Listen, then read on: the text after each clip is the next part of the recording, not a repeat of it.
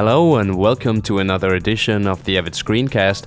My name is Christian Förster and today I want to show you how to create the so-called Pleasantville Effect, as you can see it here, in which the whole image is black and white except for one color, in this case red.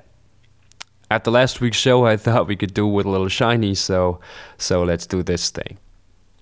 For this effect we need two video layers, each with the same video, so I have created a sequence with two layers of video that have the exact same video on layer 1 and layer 2. First, let's create the black and whiteness of the image. Go to Tools, Effect Palette, Image, and just drag and drop the color effect on video layer 1. Now let's go into Effect mode and turn the saturation way down and maybe just increase the contrast a little. Well, now that the image is black and white, we need to reveal the red color of Miss Santa here. Again, go to the Effect Palette, go to Key, and use the Spectramatte and drag and drop it onto video layer 2. If you're used to using the chroma key instead, just don't. The Spectramatte is way superior, so use that if in any way possible. Now let's create the key effect.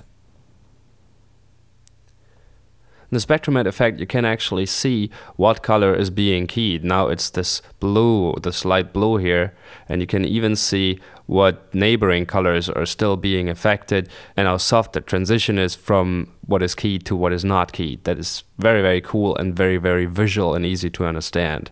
Now just drag and drop the color picker to the red of Miss Santa here.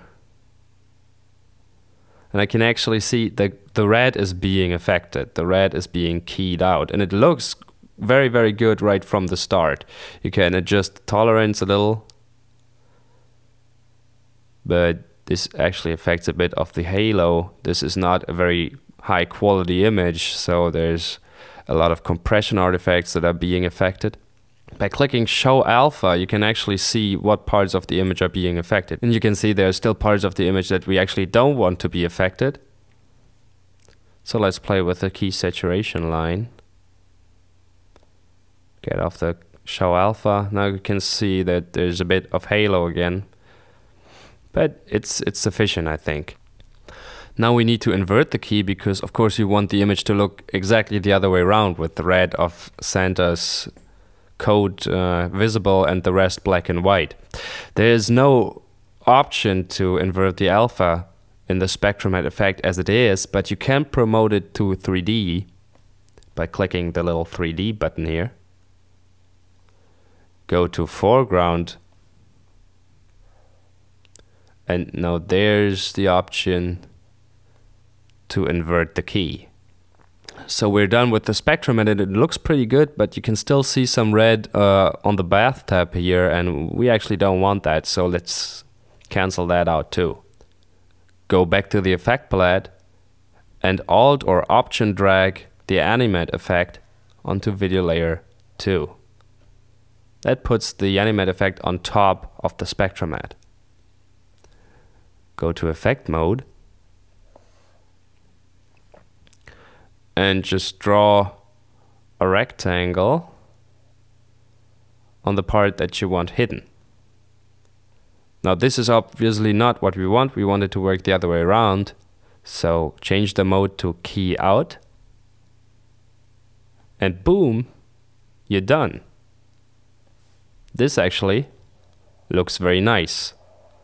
Now, of course, if the image was moving a lot, you'd have to animate the Animatte, which might be a hassle, but in this case, it works really well.